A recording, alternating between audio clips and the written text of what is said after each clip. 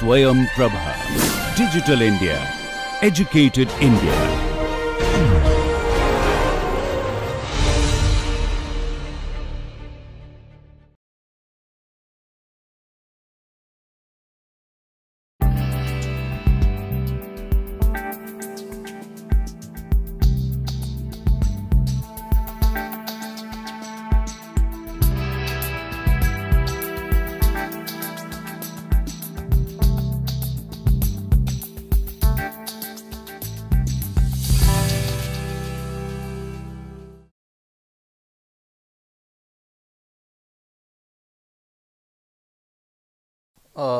This course on ecology and society is being designed in such a way that we are able to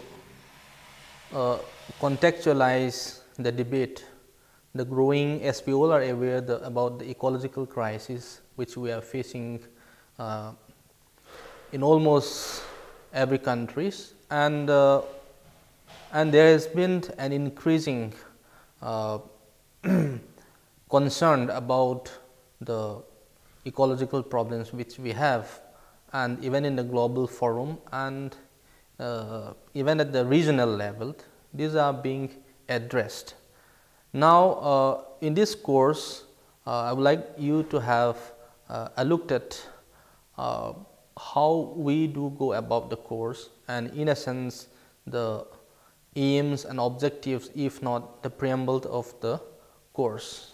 Now, this course will primarily focuses on the cultural ecology and the relationship between human and environment relationship, that is by basing on some of the anthropological works which has been done over the past few decades, and mostly why is this ecology and society given so much of importance is because it tries to address and look at how societies tries to connect between ecology and human social, cultural and organizational processes. So, in the course of this, there is an increasing need to contextualize and make a debate trying to find out the deeper meanings of how we humans tries to perceive not just the environment, but the overall relationship that exists between different forms of life system or the ecosystem in general, that is biotic and non-biotic.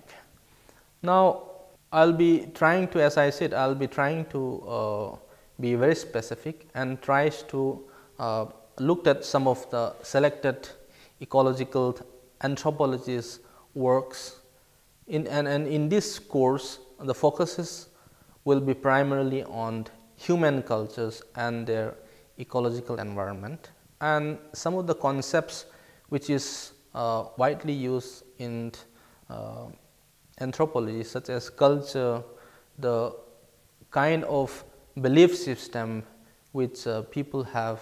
For instance, the indigenous peoples, they have possessed for generations, and how are these knowledge systems to be understood, because unless a deeper understanding of this knowledge system is explored, it is difficult to address some of the problems which are normally encountered, simply because if you look at the debate on development, why is development being questioned today is simply because oftentimes the indigenous peoples are the most vulnerable and the most affected. And why is this so?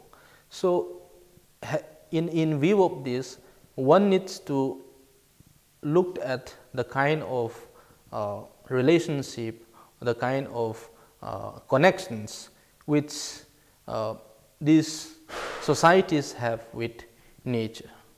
Now, as Latour says, society and culture or society and nature has to be given much more importance, and it should be understood in order to make sense of the world ecosystem. And moving on, I am trying to now give an explanation about sort of a brief background of how the need to bring in society in the context of the debate which revolve around the ecological crisis. Now, if you look around, society cannot be afford to be seen in isolation from nature, because it is society which has over generations have evolved over time. If you look at the evolution of human society, beginning from say the food gathering or hunting society, and moving on to the agriculture or feudal society and to industrial society. In this evolution of society, human societies have evolved themselves, and in this evolution, the relationship between human and nature also changes. Now, if we are trying to bring in, for instance, the concept of sustainability, how do we understand, or which part or which section of the society or which period of the society have sustainably used their resources in a more sustainable manner. Now, for all this to have an answer, we will try to look into some of the ecological anthropological works based on case studies in different societies, and try to look at how these traditional ecological knowledge have been used by people over generations. Now, for instance, if a part of society changes, it is tantamount that other parts also will be changing. And for instance, if you take the example, look into institutions such as family, which cannot be afford to be talked and looked into isolation, because the economic, political or religious institutions of a society are more or less interwoven and interrelated. We cannot afford to see things only from an economic perspective, or for that matter the state or the markets or development way of looking at things, that is the whole idea of utilitarian perspective. Now, we need to bring in other issues such as the socio-cultural and religious dimensions in order to have a much more holistic approach in understanding ecology, and thereby how ecology and societies are interrelated. And moving on, how do we look at society? How do we try to see society in a more holistic way? Society needs to be looked at by taking into the interrelated parts, which actually forms the core of most social theories. Now, for example, if you take the organismic theory of Herbert Spencer, for example, it talks about the interrelationship of the parts of human's body, and based on this, we can also contextualize that the manner in which societies evolve over time, it actually grows up. And but one thing which we should differentiate between the organismic understanding of society and what the society as it evolves.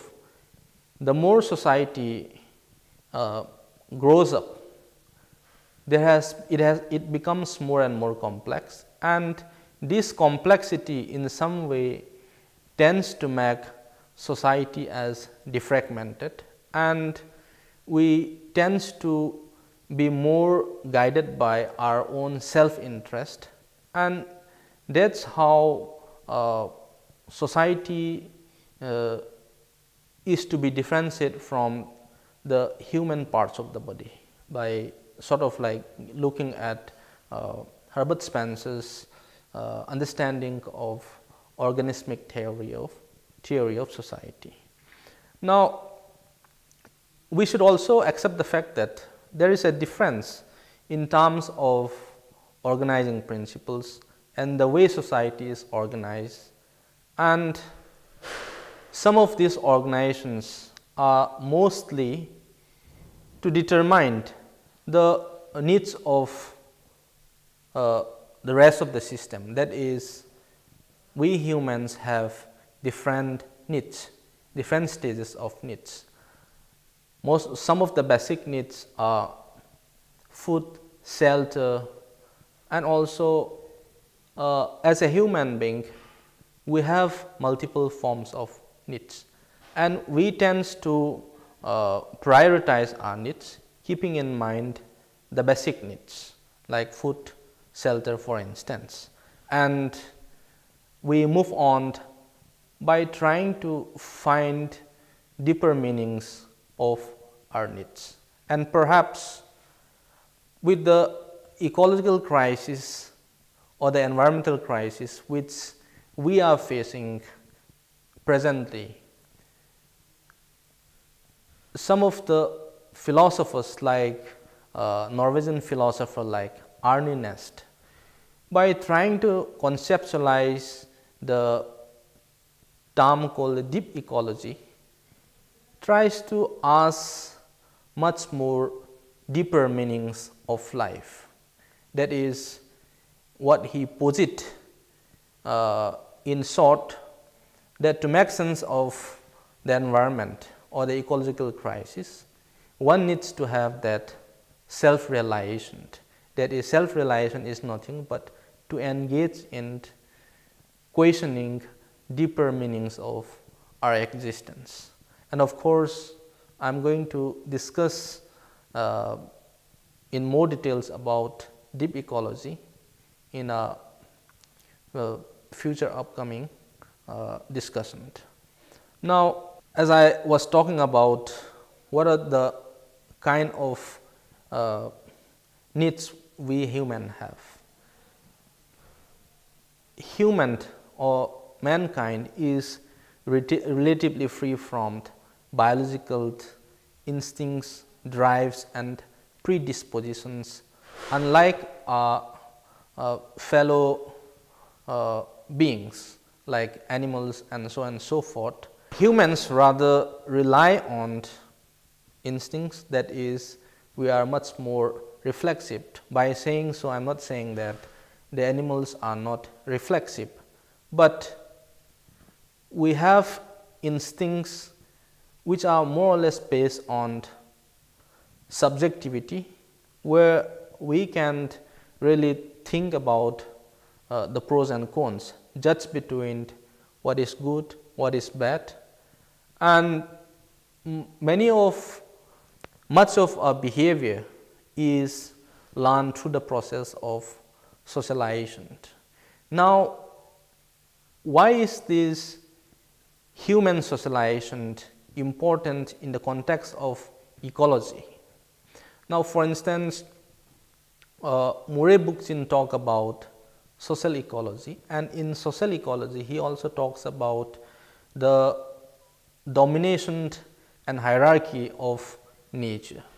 Now, what he discussed in social ecology was humans through a socialization process tends to have that kind of innate behavior, and this socialization is very important and crucial in order to have a perception and attitudes towards nature. Now, in the course of how society evolved, there is certain sections of groups who tends to dominate the other groups, and oftentimes these dominant groups are a few sections of people, and these few sections of people also replicate in terms of the society and ecological relationship which we have. For instance, if you take the case of a capitalist society, how many sections of the society actually profit from the capitalist system? Marx has talks about those capitalists, that is the bourgeois society, which are actually a handful of them, which happens to exploit the proletariat, those working class, and by exploiting those working class, the bourgeois were in a way making sort of taking advantage of profit by exploiting or at the cost of the working class. Now, similarly, if you take capitalism or Marx's understanding of capitalism as a perspective of looking at the relationship between human and nature or society and nature,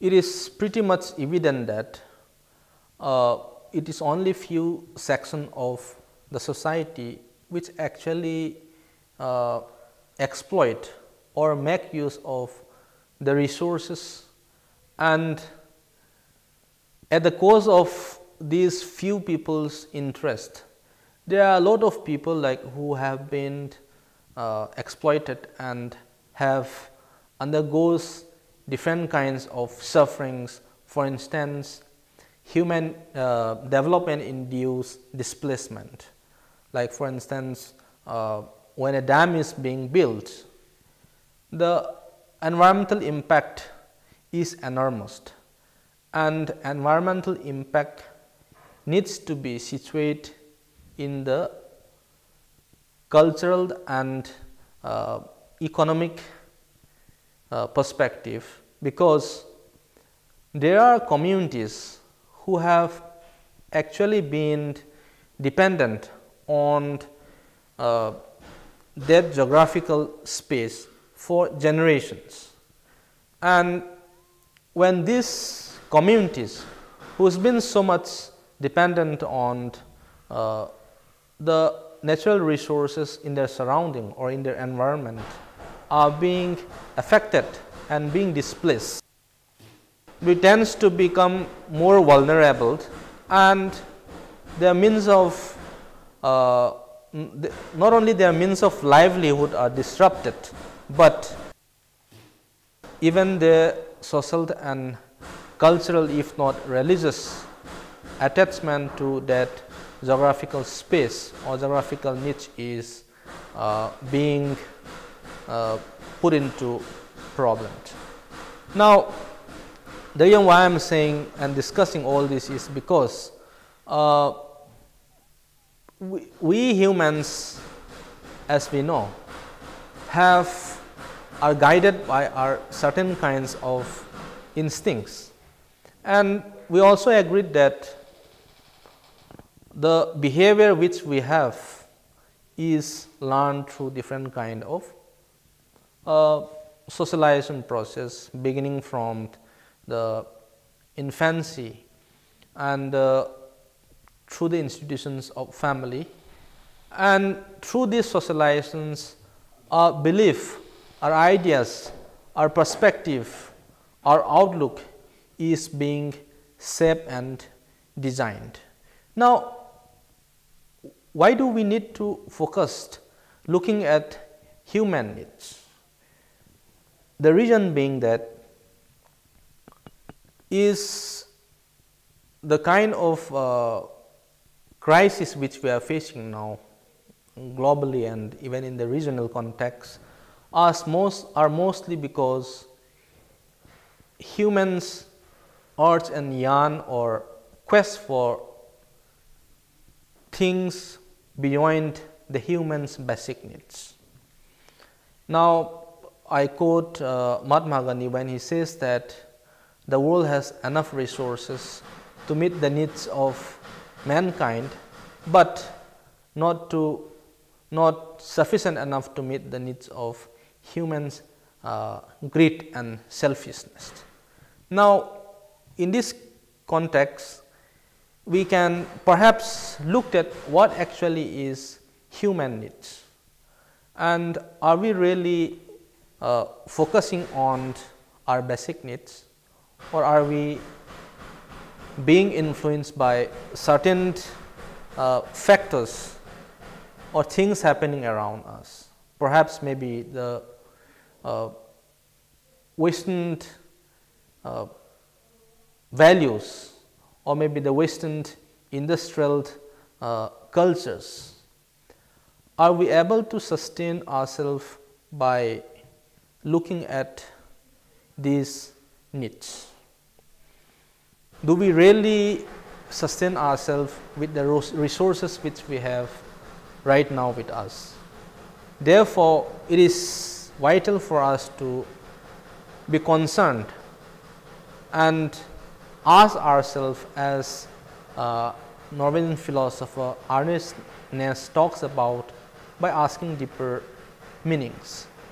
Now, there is also an increasing awareness which arises out of our capacity as a human beings, that is the need which evolve not just around us, a means of livelihood, but the quest to fulfill different other needs. For instance, you can take example of religions, or maybe let us say philosophy, or maybe different forms of paradigm.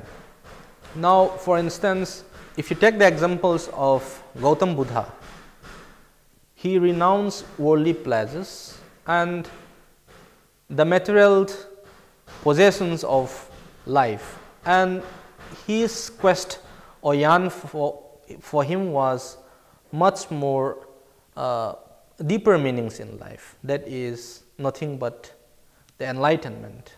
And as we all know, like the life of Gautam Buddha, he was in exile in the forest for a brief period of years, and then finally he attained that enlightenment. What we can reflect perhaps from Buddha or the Buddhist principles of perceiving nature is, we need to have that caring and nurturance of nature. That is, the resources has to be utilized and exploited to satisfy our basic needs and not beyond it. Now, in the upcoming lectures on this course, we would also be discussing some of the religious philosophy, which actually talks about how in different parts of the world some societies are more close to nature through their religious and cultural beliefs. Now, mostly the Eastern religious traditions are considered to be much more closer to, more harmonious to in terms of sharing the relationship.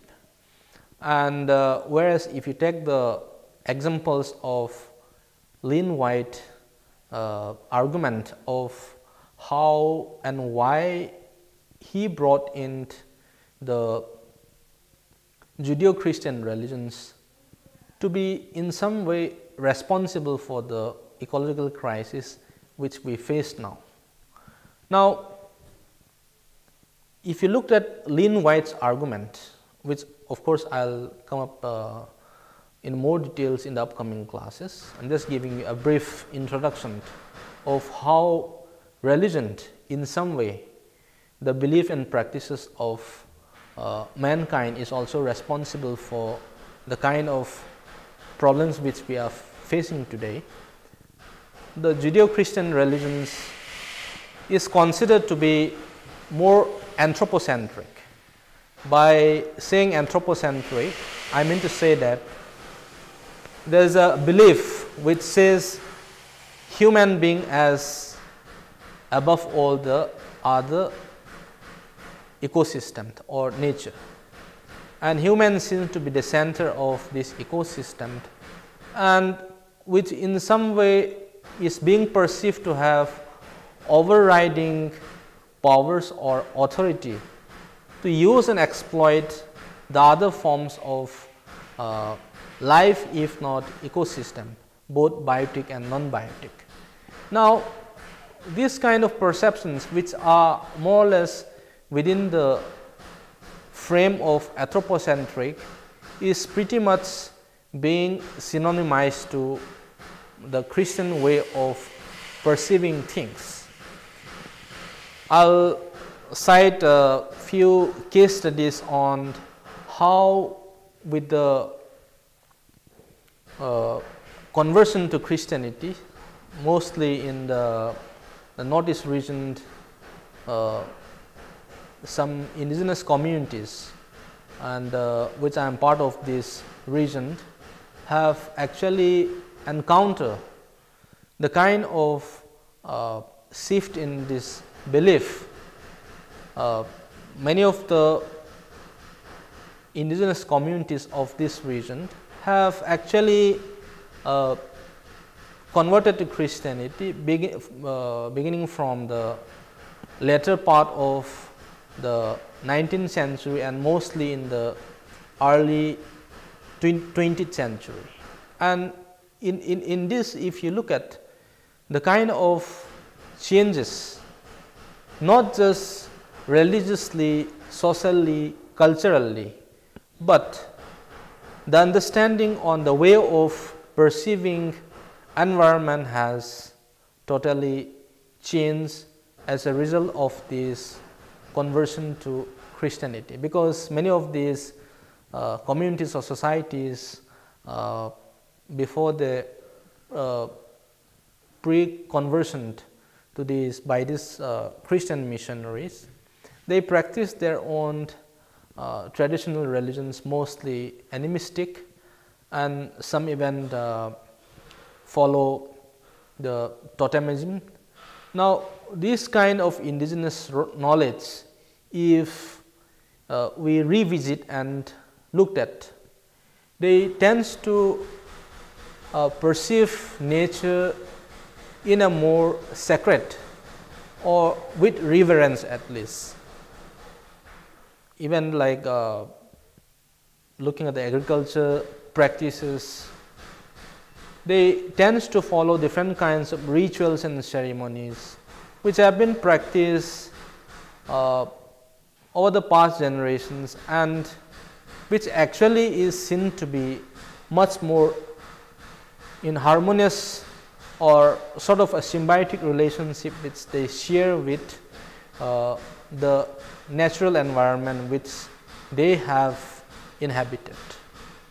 Now, or maybe if you take the examples of hunting, before any kind of hunting expedition is taken, usually a kind of magic, or if not, certain rituals are practiced so that only those animals which are deserving to sort of be in the part of the game, the souls are being invited. Now, these rituals and ceremonies are nothing but which are being carried out so that there is a balance in the ecosystem, so that other animals, if not maybe another forms of lives, are not being disrupted or affected. So, in a sense, those practices are to be interpreted as much more ecologically balanced and seen to be much more sustainable. Now, why is there an increasing need in terms of focusing on this, the native, the aborigines, if not indigenous, if not tribal societies, is because there is an increasing realization from different practitioners or different bodies, like maybe the scientists, maybe the policy makers, planners, because they feel that science and technology, no doubt, has made our life much more easier, and then whatever we are now in the position is because of science and technology. But science and technology alone is not in a position or able to bring a solution to the kind of ecological problems which we are facing now. Therefore, there is an increasing need that one needs to accommodate and make those communities who have traditional wisdom, traditional knowledge, indigenous knowledge, to be part of the knowledge society. Now, they have increasingly realized that the formal and the informal knowledge has to coexist, and only then, if these two move alongside parallelly, maybe there will be some way of an alternative way of perceiving things, or maybe a solution. Now, let me not go into deep details for the time being, but I am just making a brief overview or understanding of why many of the third world, if not indigenous communities, are slowly given importance, and there is a quest for accommodating them to be part of the sort of development discourse which we are facing now, or which we have perhaps encountered in the post-colonial period. Now, I will just give sort of a brief conceptual introduction of which often is seen to be overlapping, because in general understanding, ecology and environment is seen to be one and the same. Well, which is not the same at all, because it is different. And also how this development and economic growth has to be interlinked in the context of this sustainable development, and how society, nature and culture are interrelated, because we cannot leave one and then discuss something else, or one cannot be understood in isolation, because there is this understanding, if it has to be in a holistic approach, these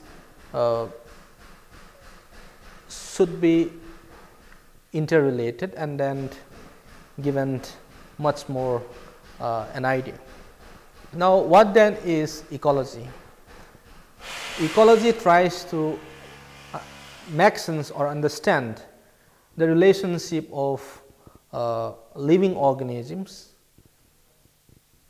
to one another and to their physical environment. That is, how the living organisms are sharing that relationship with the physical space they have inhabited. Now, when I say living organism, it also includes the human, and it is interesting to see how human societies for generations have sort of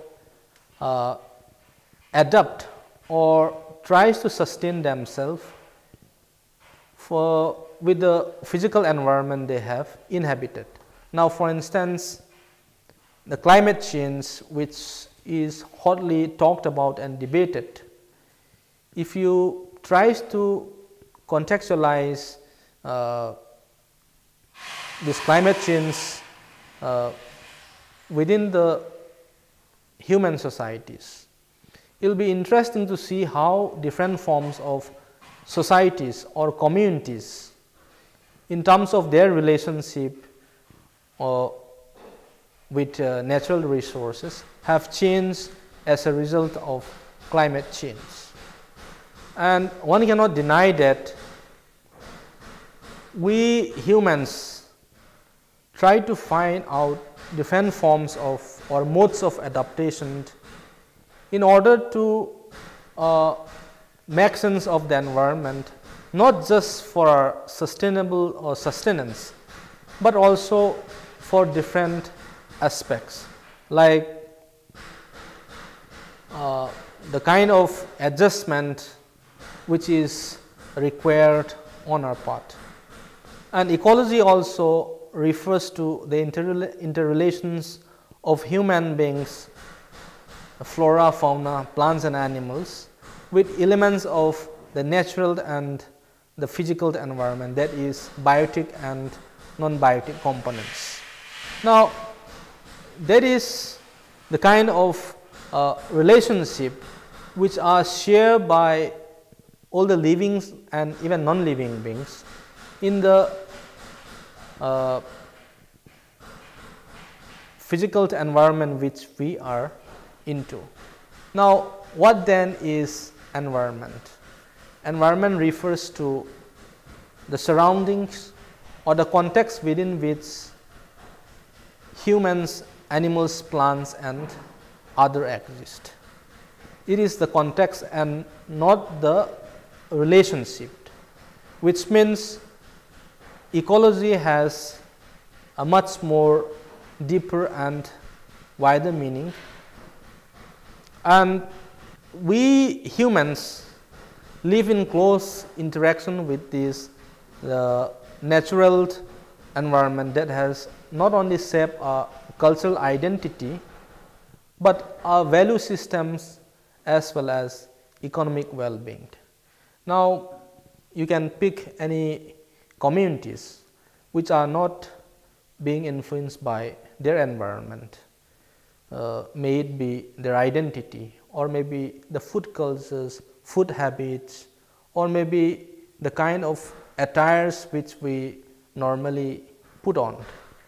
Now, for example, we know that the North Pole, where the Eskimos lived, is considered to be pretty cold, and they also find a way to adapt to this kind of cold climate. And similarly, in many tropical countries or maybe who are close to the equatorial region, they have adapt themselves and find their own way of living with the weather and the climatic conditions or environment which they have into, and which also save not only their cultural identity and values, but also their economic well-being. Now, for instance, by and again I will give an examples of indigenous communities in the Northeast India region, because this is where I have pursued some of my doctoral research, and I'll time and again try to cite an examples of these communities. Now, if you look at the communities here, they have been practicing this shifting cultivation, which is also locally known as zooming. Now, zooming to an outsiders might be just an agriculture if not economic practices, but there are communities who have not only rituals and ceremonies around it, but zooming to them has become not just a means of sustenance, but a way of life, which is much more beyond just a mere economic well-being, right? Now, by saying so, these economic practices also in some way influences not just the cultural and social practices, but also their way of life. Now, these are something which we need to look at how environment also tries to influence or have far-reaching impact not only our outward identity, but the inner self, that is a way of perceiving or looking at things, and the way in which we make sense of what we usually encounter in our life, right? Now, these close interactions which is normally shared by the natural environment and human has to be contextualized in that case. Now, we all know what ecology and what environment is. Now, if we pose the questions that can we actually survive or live without this environment, because most often times we all know that we have reached a point where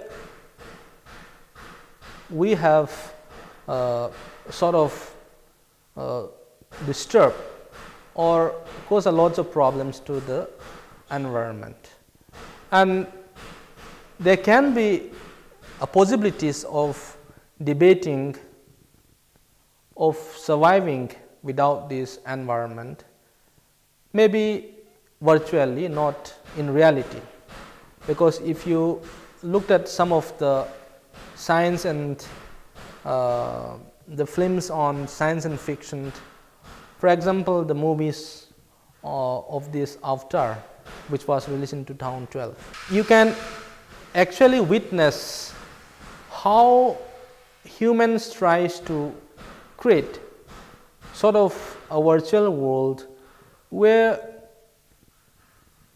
the humans in the ecosystems are to adapt or to survive even. Now, can we really think of surviving without the environment, which is something is pretty much disturbing, and we cannot really in a true sense afford to think of surviving without this environment. Now, what is this context of environment? Why is it so much vital or important for our not just well-being and existence? Because this environment, in association with learning and experience, often refers to the sum of outside influence of the organism that is distinguished from the inherited potential that together influence human behavior and development. Now, as we said, environment has to some extent not only shapes our minds and values, but it has a deep impact on the human behavior. Now, how do we actually relate to the current this system of fragility? We have often come across a term called ecosystem fragility, right? Now, why is this a problem for us? Because it tends to threaten not just the human technology and development as a result of industrial revolution, and with the increasing population of human beings. Now, these factors in a way has posed a threat to the ecosystem, and which becomes a fragile landscape whatever we have inhabit. Now, when does this fragility of ecosystem usually happens? When there is more of a demand and there is a shortage in supply. For instance, say take the example of the carrying capacity of a particular geographical area. If that area or maybe an agricultural land is not able to really meet the requirements or not able to produce what is the desired output, simply then there is an imbalance in this supply and demand, or demand and supply, and vice versa. Now, these are some of the ecosystem fragility which is being encountered in the past few decades, right? You can take examples of not just land and forest, you can also take the cases of the sea, marine, and different forms of water bodies, right? Now, how do we try to link and make sense of this, the animate and inanimate world, that is the living and non-livings? Because sometimes we are under the perception that we don't really the inanimate or non-livings as if it doesn't really matters for us, and it oftentimes it is being perceived to be having a limitless, in the sense it can be exploited to any extent simply because it is inexhaustible. Now, how does one look at this two relationship, that is the animate and inanimate? By saying animate, we mean to say with the plants and animals, which of course includes the humans as well, and the inanimate, those objects, machines, and the physical world around us, right? For instance, from universalist or market point of view, if a mining is being carried out, it sees no problems in mining, because they are in a way extracting resources which has more of a value. Now, how do we interpret and make sense of this value? The value has to be not just seen from utilitarian perspective, or it has to be rather seen from a more intrinsic way as well. Because if we tend to see it merely from a utilitarian value, we will ignore or missed out the real meanings of what is embedded in these inanimate objects. Now, if we tries to make sense of the animate and inanimate things, one needs to tries to contextualize and make sense of what is the relationship usually being shared by these two entities. Now, the next question is, the first question which we ask ourselves is, can we survive without the environment? Now, the second question is, can we actually control the environment?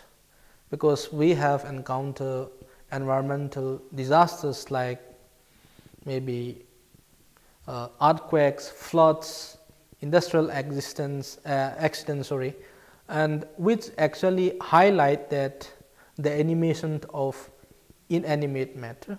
And do we really have the expertise or the skills to actually control all these environmental disaster?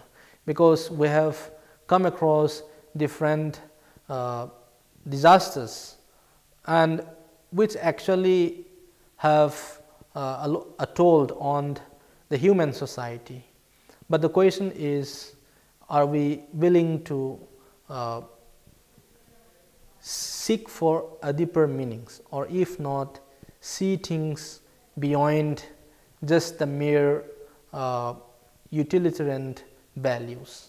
Now, I will try to look at how the concepts or these levels of study will be looked into. Much before that, as I said, we often try to look into the whole ecosystem from a very narrow approach, that is which are guided by more market oriented and which often is being sponsored by the state, and the development projects which we normally follow is mostly driven by the so-called capitalist economy.